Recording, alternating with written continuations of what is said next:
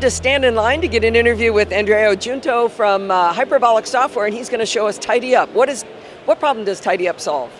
Tidy Up is a duplicate finder. It allows you to go through your computer and find all the double files that you don't need. And you can search anywhere in your computer, any external hard drive, and also in the iTunes, iPhoto, Mail, and Aperture libraries. Oh my gosh, I so need that because I have everything syncing around and I end up with 2 of everything by the time I'm done in Aperture. So you can decide to search in more than one location. You can also choose to search just in a specific folder in your hard disk. So Tidy Up is provided with a lot of predefined searches, mostly simple searches, such as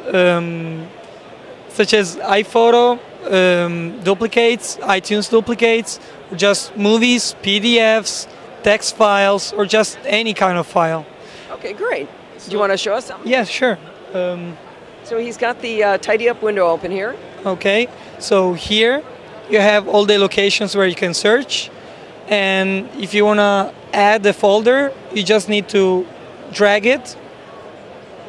And you can got a left sidebar, you just dragged a folder in. Yes, and here you have all the locations, all the searches. So these are sort of like presets. Yes, exactly. They are presets, and there are some for photos, songs, applications, and here you have text files, emails, movies, PDFs, or just any kind. You can always switch to the advanced mode and create your own search. Here holy cow, there's about 900 options now. Yeah, you have a lot of criteria, some specific for music, like artist, album, some specific for photos, like EXIF data, like location taken, or date taken. And then you have some criteria that are general for any kind of file, such as item's name, or you can say to compare the files by content. So you're sure they are real duplicates. You won't check the name, you will care just about the files. You will compare them byte by byte. Wow, that's pretty cool. Yes. And so you can also decide to limit from here the search to certain types of files, just such as Photoshop documents. For example, you can choose any application you want. So a lot of filters to make sure you're not going through too much data. Exactly. That's exactly the purpose. So for example, I'll choose to search for duplicate photos in iPhoto. I choose the content only search. So I'm sure that the duplicates are real duplicates. It automatically chooses the iPhoto library. So now I'm going to run through 8,000 pictures. That's it, done.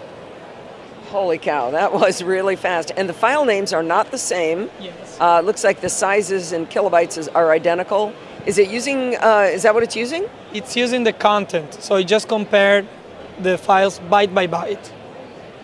That's impossible. It actually is possible. So when you select an item, you can see both the location path and all the information, and also a preview. You can also see the items as a grid. So in case you don't trust your algorithm, you can look at it and go, no, that really is the same thing. Now, what about dispatching and getting rid of the duplicates at that point? If you don't care where the items are, you just need to select the all but one item basket and trash the content. That's it. So it will keep just one copy. So if you have a big giant slop of stuff in iPhoto, you wouldn't care. Yeah, but if you're anal like me and you have them in all kinds of weird folders, you might want to do something a little more rigorous. So, yes, of course. So what you can do is create a smart basket. And here you have a lot of options to tell the software what kind of files you want to gather in this basket. So you can always say, okay, put here all but one, so you're always sure you're keeping at least one copy. And then you say, okay, you might want to keep all the files that you have in a folder. You might want to keep the copies that are in that folder. So what you can do is you can tell the software to put in this new basket all the items that are not in the location you choose, okay?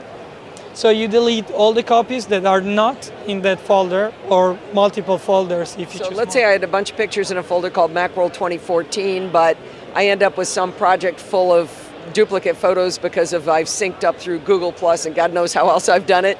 I could say if it's not in Macworld 2014, throw it away. Yes, exactly. Wow, this is really, really cool. So how much does Tidy Up cost? It's $30, and for the show, it's not really useful, so... That's okay. For the show, for me, what is it? For the show, we are giving both Tidy Up and Quick Print for $34.25, and we also give a free USB thumb drive. All right, that's fun. So, but for people listening, $30, is it in the Mac App Store? No, it's not available on the Mac App Store, but it's on our website. Yeah, usually the really, really interesting utilities are not able to be in the App Store. I get that. If you're deleting files, I think they don't let you have it in the App Store. So if they wanted to find this online, what's the website? You can read it. So okay, hyperbolicsoftware.com, and the product is called Tidy Up. Thank you so much, Andrea. Fantastic product. Thank you very much.